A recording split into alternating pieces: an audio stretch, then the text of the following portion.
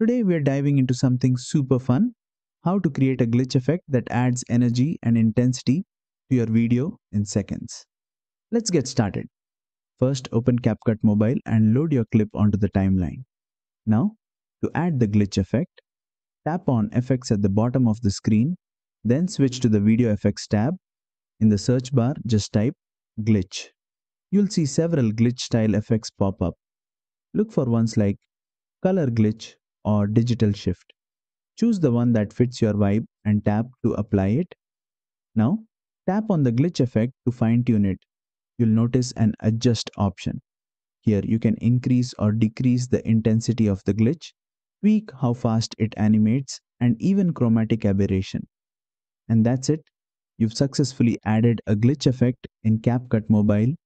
If this tutorial helped you out, don't forget to like, share, and subscribe for more quick CapCut tricks. Catch you in the next one.